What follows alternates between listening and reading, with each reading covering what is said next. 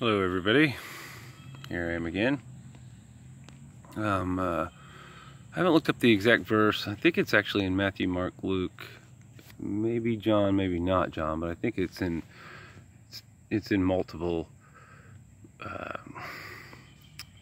it's in the Gospels more than once, when Jesus says something along the lines of, "Are you all still so dull?" You know, that, then, like, yeah, I think I was kind of having one of those days yesterday. Like, are you all still so dull? Specifically talking to anybody who has their own YouTube channel and is aware of me and isn't helping to share things. And then I think he goes on to say something along the lines of, how long will I have to put up with you? Or something along those lines. So I'm not trying to add words or take words. You can look it up for yourself. But almost like he realized that he was eventually going to get to leave the dullness. Like, not that they were going to become sharp, just that he was going to leave. And they were going to remain so dull. That's kind of the day I was having yesterday, and I just kind of, there you go. So anyway, let's see. It's interesting. When Malachi wrote about the coming Elijah,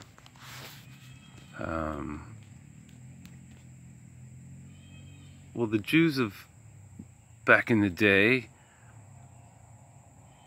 believed in it. They put stock in it, like they had faith in it. And when Christ showed up, well, they thought maybe that was him. Like, he was the guy that would restore everything, you know, like, so, Nat. You know, at the time that the Messiah comes, everyone's looking for the coming Elijah. And at the time that the coming Elijah comes, well, everybody's looking for the return of the Messiah. See, everybody's got it backwards twice over. It's the same story all over again, basically, just told in a different way. And the interesting thing about it is, you know, I mean, I don't want to talk about myself. I actually can't stand it. But it's the one topic in which everyone is so ignorant about. Like, how is it that everyone reads through the scriptures and doesn't comprehend what's going on there? Like, our Father is not the author of confusion, and I've pointed out where these small little details of confusion that exist, those are Jeremiah 8:8. And the fact that everyone that puts stock and believes in and has faith that the scriptures are all God-breathed, well, then why isn't everyone getting along, like agreeing? You know, it should be just like the old playbook. You know, like we all agree that, but we don't. Like it doesn't matter. You can have 10 million people that all agree that the scriptures are true, but that doesn't mean they'll agree on anything in there. That's why we have all these different sects of religion, like the Mormon and the Muslim, the Mormon and the you know, Jehovah's Witness and the Baptist and the Catholic and the, you know, whatever. The list goes on and on. The Amish, the Quaker, whatever, etc., etc., etc. All these Christian religions, because they don't agree upon how it is, because there's some confusion, and our Father is not the author of confusion. And I'm here to back it up with what is the real deal, and I lay it out in front of everybody in a way that, well, yet no one has stepped up to the plate and tried to rebuke me. On their own specific channels, they might be stabbing me in the back, but no one even dares say my name on their channel in a pro or con way, even though it's pretty obvious when people are sidestepping, talking to me.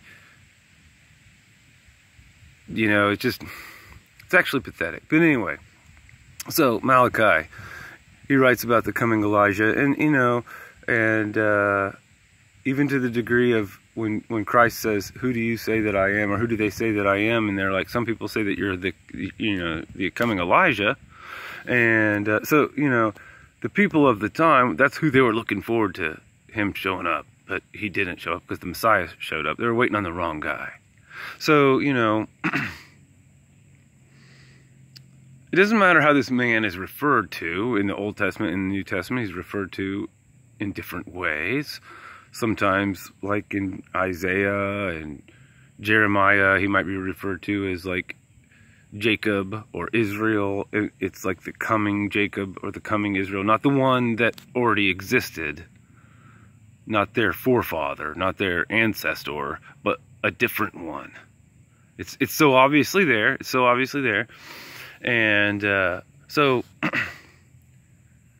unlike all of you who are, whatever you're doing, you might be running a country, you might be running a business, you might work for the United Nations, you might work for FEMA, you might be a preacher or a pastor or whoever. Years and years and years and years before Christ was ever born, Isaiah, let's say, he writes about Christ, and he writes about me. You see? Like our Heavenly Father put his reputation on the line when he told Jeremiah to write about this guy. When he told Isaiah to write about this guy, when he told Ezekiel to write about this guy. Our Heavenly Father's reputation was on the line because he had faith in me. Do you see that? You all are all grasping for faith, trying to get a hold of it, like it's out of your reach. And I could prove this. It's provable. It comes down to, if you have faith, you have no fear. And you all have fear. It's obvious. So, when our Heavenly Father puts his reputation on the line and says, write about this guy, he will be. Now, Jeremiah, Isaiah, Ezekiel, whoever, Malachi, they lived in their whole entire life and died of old age and never saw that become true. But they knew, they believed in it. They put stock in it. Judea put stock in it. Maybe the Israelites put stock in it. But our Savior was sure of it. Yeah, even with his own mouth. Our Savior had faith in me. Do you understand? Not only did God have faith in me, our Savior had faith in me. Do you see? Like, so I don't really care whatsoever. And like I said, I'll start over with everybody who was too young to be vaccinated. With orphans. It doesn't matter to me. I'm not on a timeline to restore everything. I can't work with old wineskins. You need to get the new wineskin so you can receive the new wine. Or you're just kindling for the fire. You're part of the wheat. But you're part of the wheat plant. You're not the grain.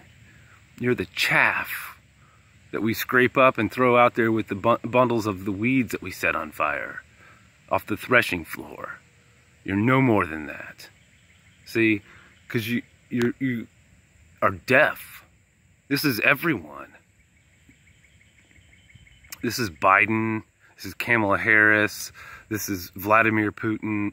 This is all you small-time YouTubers who just want to remain blind guides. Blind guides. Walking right off the bottom, right off the edge of the cliff. It's the bottomless pit, and you're doing it, and you're leading those. The Pope, all these religious leaders, all you YouTube leaders. Yeah, so, unlike all of us, me included, who were born faithless in a faithless world, and you had to obtain faith or never have it, well, I obtained it. But my Savior spoke it into being when He was here 2,000 years ago. And some of the scripture that is God-breathed through Isaiah and Jeremiah and Ezekiel, when they wrote down about me, proving that our Heavenly Father had faith in me. So, between our Heavenly Father having faith in me and Christ having faith in me, it's real easy to find faith in me. I have an advantage. I had a total advantage, see? And it was still hard to grab hold of. See, I'm still a sinner. I'm still the disobedient, prodigal son, twice over. And it has nothing to do with me wanting the fatted calf. It actually has everything to do with our Savior didn't even get as much as a goat. See? But He did get to live His life knowing that He got to get away from all the dull, unsharp people that are so boring to be around. It's so dull. And He knew it. Well, see, I don't know. I'm like 12, 13 years older than He ever got to be. He got to leave. Like, I actually would have been, I'd trade Him. You can be here, stuck forever with dull people, forever. Always stuck forever with dull people. Why, I get to be here for just like 33 years and then I get to leave. That'd be awesome, you know? But no, I'm actually stuck here with dull people until there are no dull people left. And then I can start to restore everything to its rightful way. But while I'm still working with dull, boring people who just don't comprehend much, all you world leaders who think I'm bluffing when I told you I had the winning hand, you're just digging your hole deeper. Like, what could have been a shallow hole that you're going to fall into is going to be like a bottomless, endless, bottomless pit that you fall into.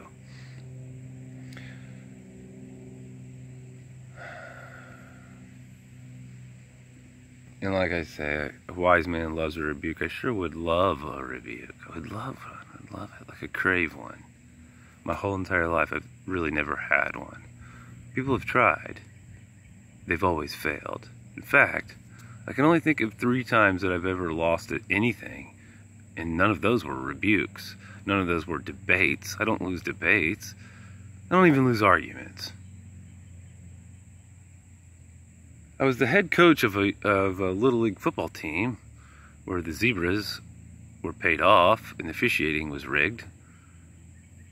And so I lost 2 games only because the league that I was in was set up by the person who was going to win every Super Bowl, let's call it that, you know, year in and year out, no matter what.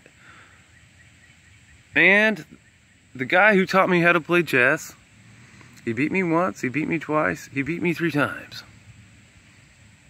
When he was teaching me how to play the game, and I was ignorant and I didn't know anything about the game. On the 4th game, I beat him, he threw the chessboard at me and never played me again. I smoked him. Like, it finally sunk in what we're really playing here. So I learned on 3 games, I lost on all 3, and once I really understood the game, I've never lost another game of chess, ever. Now, random luck, there's some random luck things I've lost. If someone wants to make a stupid bet, I've done it. But any type of true competition, well, I just don't lose. I never have, never will. But it's not in the cards. I'm not a loser. See what I mean? Second place is the first loser, and I'm not there. See what I mean? I'm not there. And you can't snuff out this candle. And if you try to put your hand above this candle in any way, shape, or form, it'll burn you. Otherwise, this candle is safe. It's just a nice source of light. This candle isn't out to burn anybody. Just don't try to put your hand above this candle or it will burn you. No hands above this candle, okay? Otherwise, everybody's good. Anybody tries to put their hands or put themselves in any way, shape, or form in some form of authority or anything like that, nothing's above this candle here. This light will burn you if you try to put yourself above it, okay? That's about it. Otherwise, it's a nice, safe light. I'm here to love everybody, trying to pull you guys out of the sea of lies that you live in, because my brothers and my sisters, they are perishing from lack of knowledge. I'm not going to do that, see? I'm not going to perish from lack of knowledge. That's up to other people who lack knowledge. I'm not going to do it. I suggest none of you do it. Get some faith. Might take a little bit of knowledge to get that faith. It actually did me. I actually had to knead the dough, which was the faith. And I needed it, and I needed it. For years and years, I needed it. And when I gathered enough knowledge to undisputably know it's all real, I'm convinced of it. Our Heavenly Father has proven it to me time and time again. There's nothing left to prove. I'm here as His servant. I'm here as a servant to my Savior. I'm here as a servant to all. I love you all. I forgive you all. You all need to repent. That's all of you. Even myself. I'm not perfect. I'm not here to judge. I'm only here to measure. Measurements are easy to take. No one can avoid them. It just is what it is. It's just a gift my Heavenly Father gave me. There's things that I have that no one else has, and I want to share those things. Abilities that don't even have words for those things, like senses, like taste, smell, hearing. There's things that go beyond these five senses that it seems like nobody really comprehends or understands, but there's no way to even explain it. You just need to obtain it. The Holy Spirit actually should have delivered that through to everyone. But there's a faith blocker. The lack of faith blocks you from receiving everything. You can receive the Holy Spirit and still not actually have faith. Okay? Alright? It is possible. You can be saved, guaranteed to go to heaven. Doesn't mean you have faith, see? You could stand up at the pulpit and preach all day long and never once be wrong, still. That doesn't mean you have faith. Faith sets the prisoners free. The ones behind bars and the ones that are prisoners here. When I see a preacher that's still a prisoner here, how's he setting anybody free when he's still a prisoner himself? Impossible.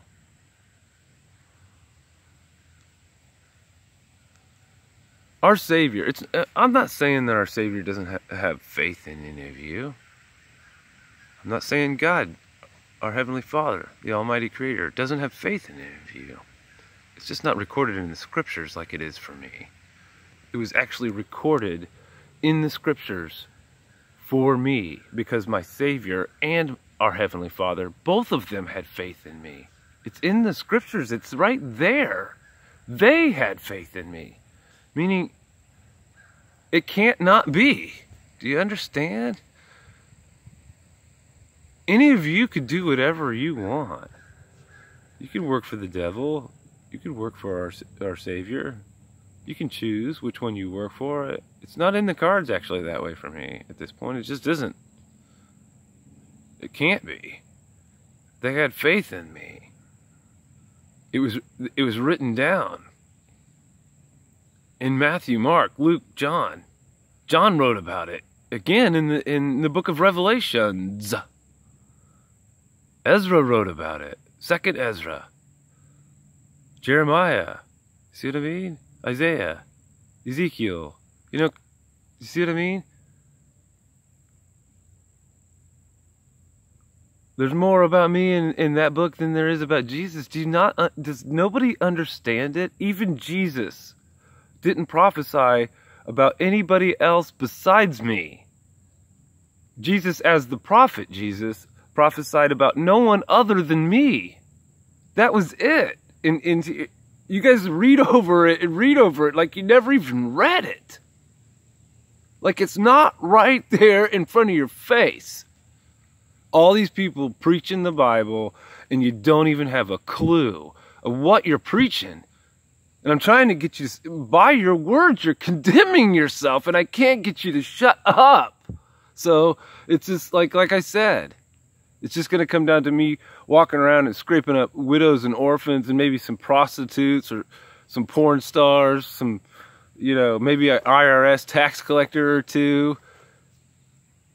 I'm not going to be able to save these saints that it's in the scriptures. The fifth seal, saints, done. No more saints. Yeah, all those who want to die in the name of the Lord that don't even understand that you're supposed to be living in the name of the Lord.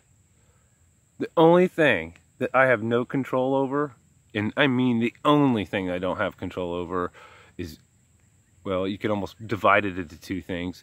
Free will and everybody's deaf ears.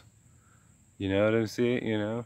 My one prayer that will actually actually happen, and I don't even have to pray it, it's just in the scriptures this way, is that one day, however it be, whenever deaf ear is dead, or every deaf ear comes to life and becomes something that actually hears, I only have to deal with those for eternity, from now on, like the new building block in which we start with people who make it in, that cross the Jordan and make it into the promised land.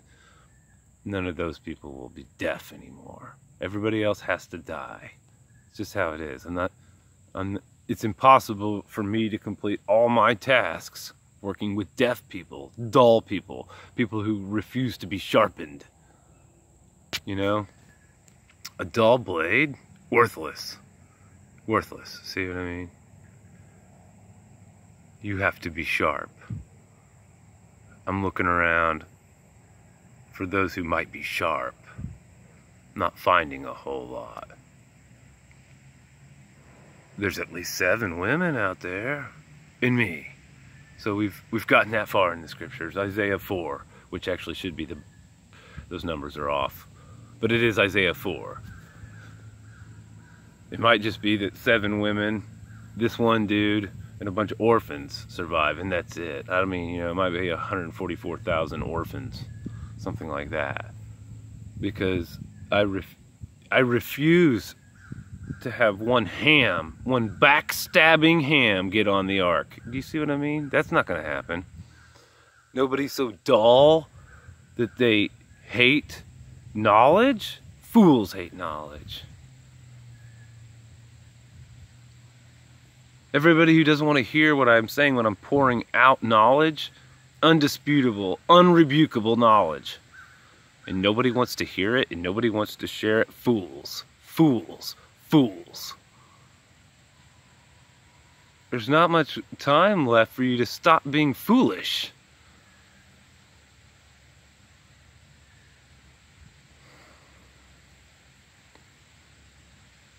Nation of Abraham. Promise that will be fulfilled, and I'm here to see to it. That'll be all those people who aren't fools, all those people who aren't deaf, all those people who haven't taken the vaccine, all those people who haven't endorsed the vaccine, haven't produced the vaccine, haven't enforced the vaccine. Yeah, we're starting to get real. See, we're almost there, folks. We're almost there. It's awesome. See what I mean? And like, you know, it's like, it's not hard for me to have faith when our Heavenly Father has promised me so much more than anyone else ever. It's really easy to have faith, see what I mean? Like He's promised me more than He's promised anybody ever of all time. Or that He'll ever will. Do you see what I mean? So it doesn't really matter to me who gets on board with this idea. I didn't write the book. I'm just telling you what it says. Just like I told the police officer when they were letting me out of jail. Like when I went into court without a lawyer and all I did is jab my finger down on top of the Bible. Yeah. Nobody understands what I'm talking about. Nobody comprehends that I'm just here to love you. I'm trying to be like the Father, right? To be like the Son means you're trying to be like the Father. I mean, I'm trying to be the father hen that pulls all the chicks in for safety, that, you know? And so the voice of the bride will not be heard in her anymore. In the daughter of Babylon, or in Babylon, in falling, and will have fallen. Babylon is about to fall. Babylon, the voice of the bride, will not be heard in her anymore. So anybody who thinks they're part of the bride might want to get on board with what I'm trying to say here, because I'm about ready to pull the fragments, the remnants of the bride out of Babylon before she is destroyed, because the voice of the bride will not be heard in her anymore. Comprende?